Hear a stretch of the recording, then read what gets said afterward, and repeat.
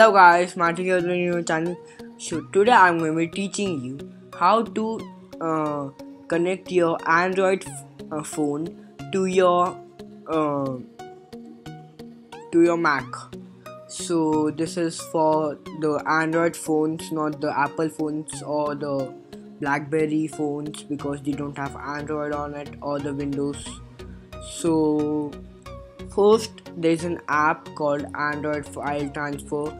I will put the link in the description below, so you can just go to it and download that. It's small, it's kind of 1 or 2 MBs, which is good. So after that, what you have to do is, if you take your cord and then just connect the cord to your mobile and to the Mac, and then just enable the USB debugging. And after that, what you have to do is, if you just go to that app right there,